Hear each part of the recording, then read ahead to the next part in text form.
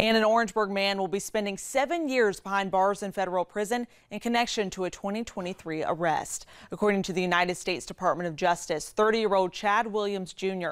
pled guilty to possessing a gun as a felon and possession of meth with intent to distribute. In February of 2023, officers with the Orangeburg Department of Public Safety conducted a traffic stop on Williams's car. They say Williams provided a fake name when officers asked for identification, prompting the officers to deploy drug detection canines and search the car.